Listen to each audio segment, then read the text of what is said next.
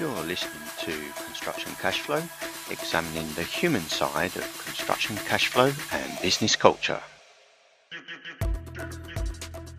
Need to sort out the design properly, get the funding properly, get it procured properly, get it managed properly financially, so you're not paying, money's not dripping out under the hoarding every night, and then actually how to get it finished, because anyone can start a job, but it takes a proper set of team to finish a job, and don't start a job until you're prepared to finish it.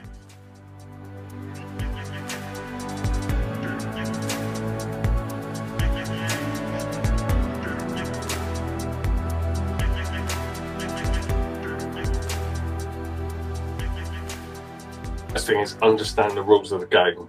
And one of the things I talk about when I do public speaking is that what we see quite a lot is people that are effectively on a rugby pitch, but the problem is they've got football kit on and they're on a polo pony with a set of golf clubs. They don't understand the rules, and they don't understand the industry, and they don't understand the risks.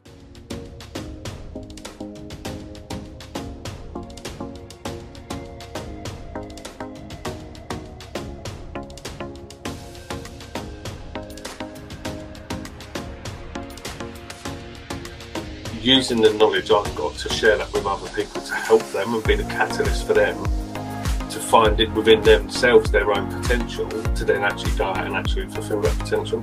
That's my best day's work, not making loads of money.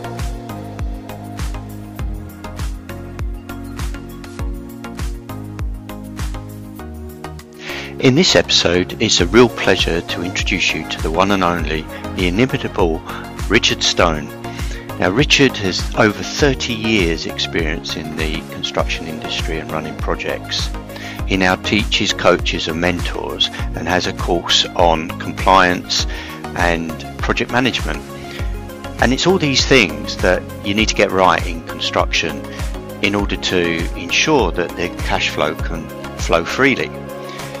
The other thing I like about Richard as well is very tuned into the human element of when things go wrong in construction and what leads to the high levels of mental health problems that we see amongst people that are in the construction industry.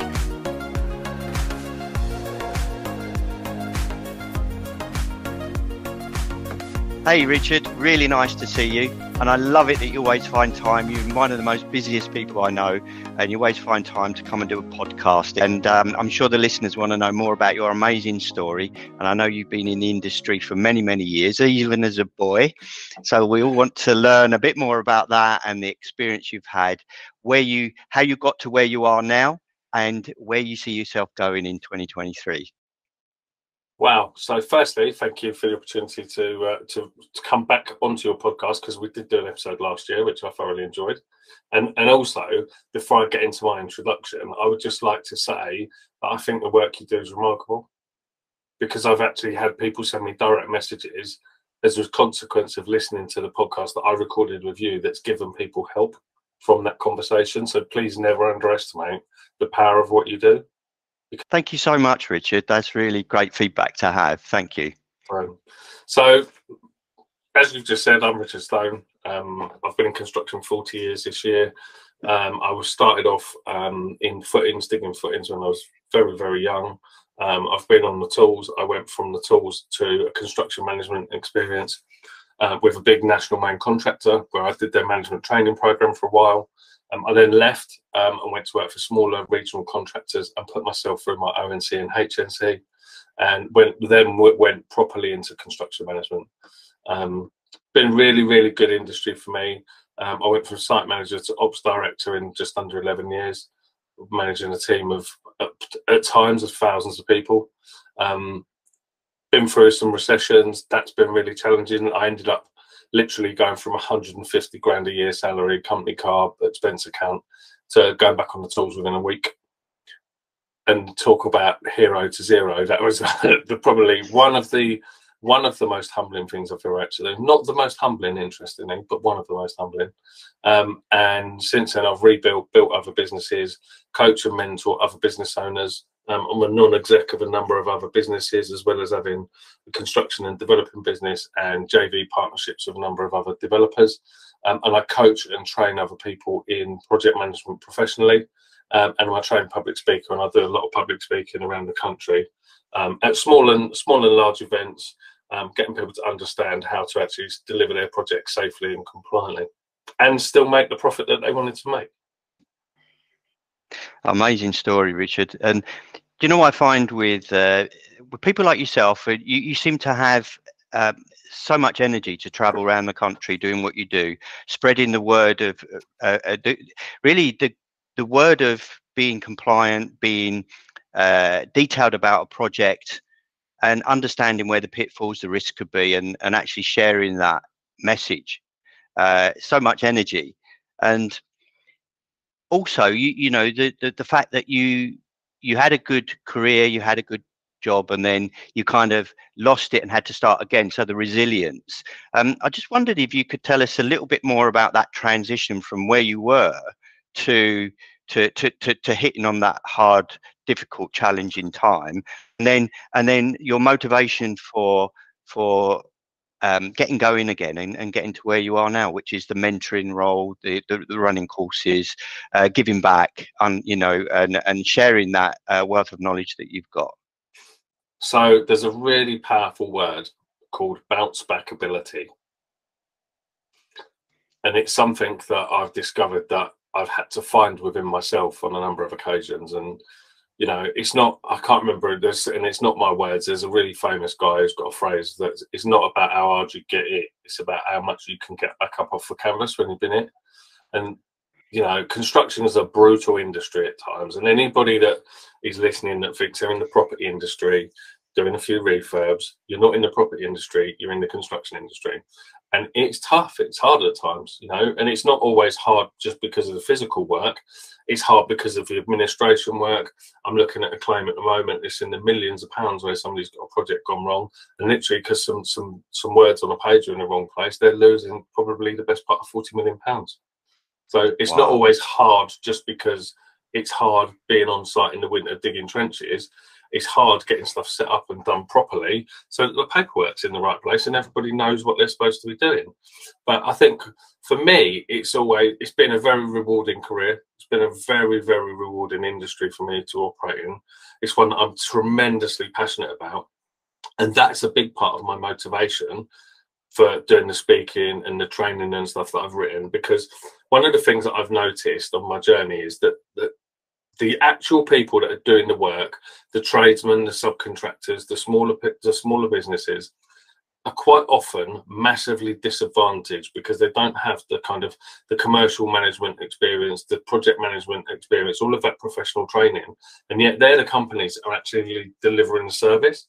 So my sort of transition into the sort of the consultancy stuff was around, I got approached by a number of different subcontractors to support them as a non-exec a number of years ago, which I did, and some of those relationships I still have now. And I found that really, really rewarding. Yes, financially, but also it was the soul food for me, being able to work with someone in a kind of the coaching role and also potentially the mentoring, because they're different things, but actually sort of have quite a big impact on a business within a relatively short space of time to change their mindset. So doing that, I found remarkably rewarding. I've also worked with some businesses where they were a subcontractor and we've effectively transitioned them into a main contractor, which is, if you think it's hard trying to sort of a distressed project, trying to get a subby to understand about being a main contractor. That's been remarkably challenging. But some of my most challenging bits of work have actually been the most rewarding, not financially, but actually for my soul. And for me, it's as much about that as it is about actually the money. It's why I like mentoring individual people, which is something I've done throughout my whole career. And it's why probably half of my time right now is spent in coaching and mentoring, some of it paid and some of it through consultancy and some through charities that I work with, because that's what I actually enjoy doing, is actually using the knowledge I've got to share that with other people to help them and be the catalyst for them to find it within themselves, their own potential, to then actually go out and actually fulfill that potential. That's my best day's work, not making loads of money. That's amazing. And I like what you say. You're kind of following your soul, following your path and helping, supporting people. I remember years ago, I used to coach football, and there was a boys football team under 14s, and they weren't really coached, and they were the bottom of the league. Fortunately, I was a qualified football coach, a UEFA B coach at the time, and I brought those skills to them, to those lads who had low self-esteem. They thought, we're no good, we're bottom of the league, we're always expelled from school, and gave them some coaching because it was the knowledge I had to give to them, and they lapped it up. And you know, they finished top of the league that season by miles and miles, and that was one of the most rewarding things. And I can relate to what you're saying. You know, you talk about subcontractors that are disadvantaged quite often in the process of the contractual process in the supply chain, and they don't have a representation quite often. That, you know, they don't have the commercial managers, as you say, and the commercial expertise. And I could kind of relate to you when you say that was food for the soul, and that you know, with your expertise, you can go and help them so that they can make a profit, that their business can thrive, that they can grow. Yeah, absolutely. So we do quite a bit of work with in the subcontract arena. We do work with we do support some principal and main contractors, but we're doing more and more work with clients who either want to set up projects that they're going into properly and professionally, so they actually want to get the right professional team around them. Because one of the things that I notice massively is that if you sit in a design team meeting, the language is that it's around the professional team and the team that are delivering the professional services. So many people understand the property industry to be a place to go and create some wealth that have no experience in it. It's not something they've ever done, but they've bought some training or they've gone on a training course, and then all of a sudden they want to do some property development. But they've got very little, if any, transitional skills and no experience. And one of the benefits of the qualifications I've got is that, you know, we look at everything from a risk perspective, whether it's commercial risk or operational or safety risk, or whether it's sort of environmental risk or social or political risk. There's so many different types of risks. But one of the big things is, has the person that's actually wanting to do this project as a new developer, have they got the skills, knowledge, attitude, training or education to fulfill those roles? And 9 times out of 10, they haven't. But they're also kind of fed the dream that, do you know what, it's really easy, you don't need to worry about too much, you know, anybody can be a project manager. Well, Jesus, if I can do it, anyone can do it. There's never a better testimony for that. But I have spent 30 plus years in the industry in construction management, got scores of qualifications, you know, done so much CPD, it's like off the scale. I mean, last year I read 100 books alone. And I tell myself every day when I wake up that I'm like, every day's a school day and I need to learn stuff. So if I need to do that, what chance does somebody that's just coming into the industry going to have? And that's why we see a lot of situations where these investors are getting absolutely hammered by contractors, and it's just fundamental. It's wrong. You know, if you're a building company and you're pricing work for someone, it shouldn't matter whether they're a complete newbie developer or whether they're somebody and you're contracting for somebody that's got loads of experience. Is you shouldn't be treating people any differently, and yet they are. And the horror stories of people getting absolutely hammered, it's just shocking. So we're doing quite a lot of work in that arena and have been for a while now. And that was what led me to write the training course, was about actually taking the sort of the 3+ decades of my experience, almost 4 decades this year, and actually converting that into a course where we can teach people the fundamentals of project management to give them those basic tools that they need to then go out and do their own projects themselves. Because since being diagnosed with the illness that I've got, I'm really, really conscious of time. It's one of the reasons we use the 12-week year program, and every day, every hour of every day counts, which is quite interesting when you said about I'm busy, but I always make time for you. I do, because I make time for things I believe in and that I'm passionate about.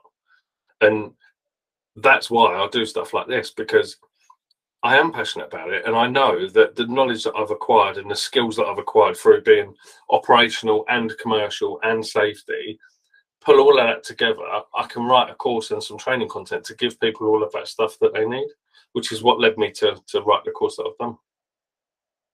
That's amazing. And I think the course is a legacy, something that you've got that you can pass on as well. you know, and it's an asset. Tell us a bit more about the course, then, Richard, and who could apply for the course if anybody's listening and thinking, well, this is great, I really need something like this. You know, how could they, you know, how could they apply for the course? Are they, you know, is there any running soon or? Yeah, so we've got a couple. We've got 2 dates confirmed for this year. We've got one at the end of January, which may well be gone by the time this is published, and then there's another one the last weekend in March. So it's a 3-day event, and we cover. It's a complete sequence from finding an opportunity, defining what that opportunity looks like, how to get it through planning, how to get it funded, and then how to get it set up and procured safely so you comply with the construction design and management regulations. You comply with all the house of multiple occupation regs if you're doing it to create HMO. So all of the stuff you need to sort out the design properly, get the funding properly, get it procured properly, get it managed properly financially so you're not paying, money's not dripping out under the hoarding every night. And then actually how to get it finished, because anyone can start a job, but it takes a proper set of team to finish a job. And don't start a job until you're prepared to finish it. So over the course of 3 days, we'll go through the whole sequence end to end, over 300 slides, about 80 plus template documents that we go through. So all of the right types of contract, all of the ways to accurately track your cash, actually certify payments to people so that you're compliant with statutes like Housing Grants Construction Regeneration Act, which no one's ever heard of because it's a construction piece of legislation generally, but it applies if you're doing property projects. So we cover all of that stuff in 3 days to give people all of the tools that they need. And then after the 3 days, when they go, they get all the templates. And then we have a check-in call with them up to 3 months afterwards. So if they've got any queries relative to their own project, then we can revisit that and give them the answers again that they need specific to their particular situation. Because, you know, no 2 situations are the same in construction. We all know that. I don't know of any other course that I've come across that is as comprehensive as that, you know. And in my background as a RIC surveyor, you know, always doing courses, always looking to learn more. You know, like yourself, we've been in the game for many, many, many years, and we're still looking to learn. You know, and it gets absolutely. back to, you know, a project manager or developer that maybe doesn't understand the complexities of construction, goes headfirst into it, believing he can project manage it, and then finds he gets himself into problems. So if we're learning, you've run the course, but this is you know, the most comprehensive. I think you'd find it hard to find as much content and a broader content in one course as that anywhere. Yeah, we did quite a lot of research around other products that are out there, and we also, when we'd written the first draft of the course, I actually went out to 3 big Sage mentors who are within senior positions within big national and global contractors, and got them to proof check what I was saying. And the feedback I got from them was really good. We made probably, I don't know, 15, 20 amendments, which was really positive. And then I also sought advice from people in educational establishments and universities about the educational context of it and the merit of what we were putting across, because I'm not a trained teacher. I can teach this stuff because I know it, I've done it, I'm trained to do it, and I've got these qualifications. I'm not a trained teacher. So I wanted to make sure from an educational point of view that it was there as well. And the feedback from them was phenomenal. So, and then we've had, on the first event, some of the feedback we've had from people in the room has been literally astonishing, to be brutally honest. I mean, one of the people in the room's got decades of experience in the industry and multiple accreditations, and he's saying, look, I've learned so much in these 3 days that I can't recommend it enough to people. So yeah, I kind of feel like the year that I've spent writing it pretty much has been a good investment of my time. I mean, don't get me wrong, I've done loads of consultancy stuff as well, but it's been a massive labour of love. One of my mentors asked me the other day, how many hours have you put into it? And I said, well, there's over 300 slides. There's over 200 infographics that have all been created for the course. There's all the research. There's all the check-in. I dread to think, I don't actually want to know how many hours it was. A little bit of me does, but I don't. Maybe a lifetime. Maybe a lifetime goes into it. 40 years into those 300 slides, you know. Yeah, that's where people have to remember. Yeah. Yeah, that's the thing. So yeah, I've really enjoyed doing it, and you know, I'm doing it, it's being delivered, we've got amazing feedback from people. So yeah, well, you know, as long as there's people out there that want it and people are getting value, we'll continue to deliver it and keep it up to date with latest changes in legislation and stuff. So who would the course be for? So who's it for? So it's for anybody that is in the property industry. So if people are wanting to get into property but have no experience, it's for them. You know, if you're the chairman of John Lang's or Skanska, it's probably not for you. But if you're somebody that's also maybe a tradesman that wants to actually sort of increase the your marketability in terms of you against your competitors, then it's great for people that are at trades level. And some of the feedback we've had from people at a trades level has been amazing. But it's also for people that are in the property industry that are moving on deals, so deal packagers or deal sourcers that are effectively appraising projects and saying, okay, well, if we buy that, we could make it worth that with this refurb. It teaches all of the stuff that they need as well. So it's for tradespeople that want to sort of level up their skills and potentially move and upskill into project management, people that want to start getting into property investment and want to understand their sort of roles and responsibility and the regulations around that. And also, as I say, for people that are in deal packaging and deal sourcing, because they're quite often being paid as project managers, that they need to understand the rules and the responsibility of the role that they're actually taking on. As I was listening, I was thinking, you know, as a quantity surveyor myself, it would be a good course for somebody like me as well, you know, because we have our own specialisms, our own areas that we cover, but there's always other areas and lots of other compliance that we need to keep up with, that we need to understand, and also to be able to see the industry from the point of view of the others in the industry.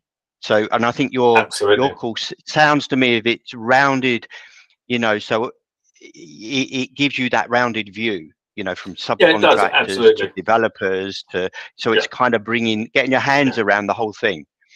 Yeah, understanding the different layers of complexity of where different roles in different sized businesses. So yeah, you'd be welcome to join us. Sounds amazing. So what would you, in terms of the, if you could give, you know, key tips, key 3 tips for somebody thinking of coming into the construction industry as either a developer or a contractor, what would be your 3 tips for them to start to think about before they actually took the plunge? I think the first thing is understand the rules of the game. And one of the things I talk about when I do public speaking is that what we see quite a lot is people that are effectively on a rugby pitch, but the problem is they've got football kit on and they're on a polo pony with a set of golf clubs. They don't understand the rules and they don't understand the industry and they don't understand the risk. So the first thing I would say is understand your personal appetite for risk, and then understand the industry risks around the deal or the scheme or whatever it is you want to do, and work out whether they're actually aligned in the first place. Because if you've got a very low risk appetite, moving into construction even if you're only doing refurbishments, you're in the construction industry, that's a high risk environment. So anybody that's looking to get into it from an investment perspective, just have a real sort of think about, what is my appetite for risk? And if you do want to go, you know, if that's like, I mean, we work on the RAG system, so if that's a red light, then great, you don't need to think about it anymore. If it's a green light, brilliant. But then think about actually how much, and think quite long and hard about actually what transferable skills have I really got that I can use to make this a success. And if you have any hesitation of a doubt, you need to employ the right professionals around you, not a power team. You need to get the right professionals. So you need to get somebody to do your drawings properly. You need an architect. You potentially might need a structural engineer. You will absolutely, cast iron guarantee, need a principal designer, because it's a legal requirement and it's the one thing that most people don't realise they need. And get a proper contractor, but get your consultants to do a proper tender process. Never, ever, ever shortcut the quality of the design package of information. Because if you think you're saving £1,000, because I'll tell you now, that £1,000 that you might save on some drawings or a spec will cost you 5 to 10 to 100 times more in output construction costs through ambiguity and uncertainty. Because no one can price ambiguity and uncertainty and give you value for money. It's physically impossible. You can't give value for money if you're putting a load of risk in there because something's unquantifiable. So don't ever scrimp on getting that bit done, and don't scrimp on the time it takes to do it either. I totally agree with all of that, you know, particularly tendering. And as myself, you know, been put many tender packages together, and I'm always refining it. It's so meticulous, you know, to get one small part wrong can scupper the project, put yourself on the back foot, create risk for you or other people. So I'm always, you know, there's always a refining and always looking at the detail on each project. Really important. My second one would be due diligence. When you're Yeah. appointing professionals, always double check their qualifications. Never ever just assume that because someone's on Facebook and they're a structural engineer, check people's qualifications. And I'll tell you something, anybody who's actually qualified to do what they do will never have a problem with someone saying, can you just please provide evidence that you are an RICS surveyor? Can you please confirm that you are actually a structural engineer? Anybody that's actually got some minerals and that is actually qualified to do what they do won't have a problem. They'll probably respect you more for actually asking the question in the first place. PI insurance. Get copies of people's quotes. We're looking at a claim at the moment for someone on a project that was finished last year, and the contract dates, the start date has been 2027. Contract written by an RICS surveyor, and they've got the start date wrong. Make sure you get people's insurance. And like you say, insurance really important. It's something that have to have in accordance with their professional body anyway, and they won't, and they will carry professional indemnity insurance. Whereas sometimes, if somebody's just masquerading as a structural engineer or a QS, they may not have the PI, or they may not have a very good PI insurance. You know, so it's getting the making sure the PI insurance is a good one. Yeah. Yep. So. Absolutely fantastic. Well, thanks for that, Richard. And time for a quick fire round about you and motivation. Go on then. Let's okay. Fire questions. So I'll fire the questions quite quickly, and you can take your time if you want to. So the first one is, how do you start your day? How do I start? I've got a few affirmations that I do around gratitude, you know, being grateful for the opportunity for a new day. I look at myself in the mirror and tell myself that I love myself, because I think if we don't feel positive about ourselves, how can we approach anything else with a positive mindset? I tell myself that I need to learn stuff, that every day is a school day, and then I do some meditation. I try and read for half an hour before I sort of start getting into like looking at phones and emails and stuff too much. So yeah, that's how I start my day, and try and drink at least a pint of water. When are you most productive? When am I most productive? When I'm up against the deadline. In the morning, I'm generally more productive in the morning. I tend to get an awful lot done between kind of like 6 and 11. What's something new happening in your life right now? So we've got some new joint ventures that we're just starting this year, which is going to be really exciting. And you know, we're only 11 days into some of those relationships, and the results that are sort of starting to come through in terms of people's mindset shift and results they're getting on behalf of the joint venture are phenomenal. So yeah, that's something we're doing more of, and growing more non-exec roles as well, because I can give a lot more support into a lot of other businesses and have a broader reach by doing that. What thing would you love to do that may surprise your family and friends? What would I love to do that might surprise my family and friends? I'd love to learn to play the saxophone professionally. Hey, hey, good one. I like it. Right. So this time next year, you can come on the podcast and play us a tune. So name a challenge you overcame that changed your life, and how has this changed you? Okay, so I think the biggest challenge that I've ever overcome was when my wife had a nervous breakdown. Undoubtedly. It's been 7 years. It's been a really long, hard road. But it's fundamentally changed her. It's changed me. It's changed my mindset. It's changed how I approach pretty much everything I do. It's given me a much broader focus, but an even greater sense of awareness about the importance of being present in the moment but also having the awareness of people that might not be present. So to give you an example, I won't name the person, but there's a person who's in a mastermind group that I'm in that literally no one has seen for a couple of weeks. So I've just sent that person a couple of voice notes and a message just saying that not sure what's going on, hope everything's okay, because I was present enough to go, okay, where's that person? Is everything okay for them? And the other two parts of my life which contribute to why I sort of approach stuff like that is I've actually lost 2 of my best friends to suicide. So I'm acutely aware of all of that sphere of stuff as a consequence of those things that have happened. And I think it now massively forms who I am and how I approach stuff. So, you know, I've been known, I mean, I used to get called the mullah, and people used to say, oh, well, we won't let him take his muzzle off until we get to final account stage, because I was pretty brutal as a negotiator, and I can still be that way. But I've learned to massively contemplate the impact of my actions before I act. Now, it might not always change what I do. It will change, and it has changed how I might frame something and the language that I might use. The outcome might still be the same, but I will be far more conscious of the impact of that action. Thank you for sharing that, Richard. It's really appreciate that. And I'm sure the listeners will appreciate that.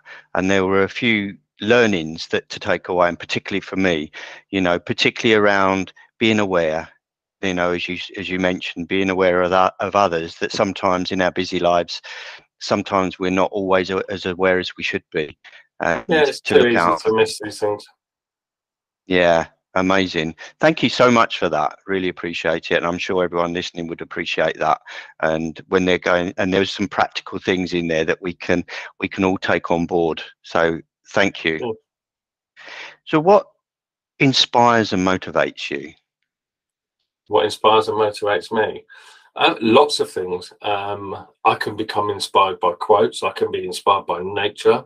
My children inspire me every day for different reasons. My wife is a massive inspiration to me because the challenges that she's had to overcome. I'm massively invested in my own mindset and my own personal development, and that of my wife and my children as well, to a different degree. And to that end, I've got a number of coaches and mentors that I work with. And some of those are remarkably inspirational as well. But I can take inspiration from all sorts of people. I took massive inspiration from a lady that I met at a networking event just before Christmas because of the challenges that she'd overcome. And I always try in recent years to kind of embrace being courageously imperfect. You know, none of us are perfect, but if we show up as who we genuinely actually are, we can have much better open and honest conversations with people, which can only lead to having deeper and richer conversations, which ultimately, you know, I get massive value out of having a really nice, open, honest conversation with someone. The only value is that conversation. I'm not trying to sell something. I'm not being sold to, just for the value of having that conversation. And I think a lot of people miss the value of just having that conversation sometimes. That's amazing. And do you know, I think it's harder than it seems to have an honest conversation in terms of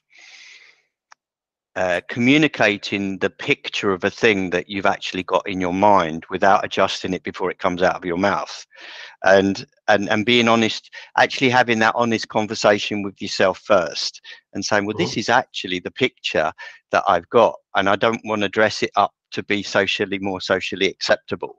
You know, I'd like to be able to portray how I am feeling, how I'm seeing the thing, and you know, and being respecting of the other person and not making them think too much to try and work out what does he actually mean. Yeah, I had a really great, and I can't remember the guy's name, which is a terrible shame because I'd love to credit it to him. But there was a guy, I love Clubhouse, and I'm in a lot of Clubhouse rooms. And there was a guy in a Clubhouse room where we were talking about communication, and he used this absolutely amazing visual analogy that good communication is like Torvill and Dean winning their gold medal. Both sides totally understand and respect where the other person is at all times and understand what the other person is trying to say and trying to do. The reality of most people's communication is that it's like week 1 was dancing on ice. And that's the difference. And when you actually look at it, and when you think about the power of those words, it's so true, because most people aren't listening to understand. They're listening to respond. Yeah, exactly. And it's a skill that needs to be practiced, isn't it?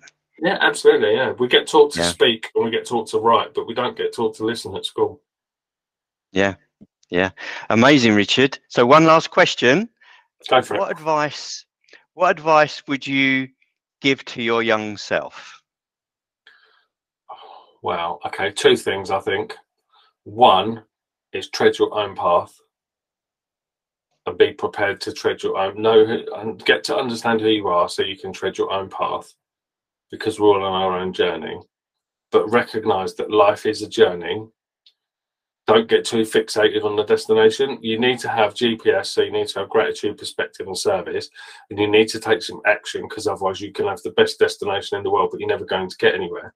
But don't get too caught up on the destination that you don't enjoy the journey. Because so many people get caught up in making short-term sacrifices. And I'm a massive believer in delayed gratification. I learned that lesson the hard way when I wasn't.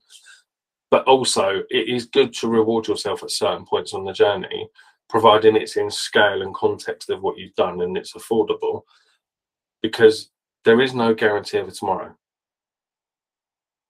So we only have, the past is the past. That's in our mind. The future is in our hands. But all we really have in any terms of certainty is today. So we have to make sure that we actually enjoy that as well. Thank you, Richard. Words of wisdom, as always, and fantastic. Amazing having you on. You're an amazing guest, and we look forward to you coming on again. And wish you all the luck with the course, with the mentoring, and with yourself and everything around you. Thank you so much. Thanks, Jeff. You've been listening to Construction Cashflow. The faster cash flows down the line, the more wealth grows for families and communities.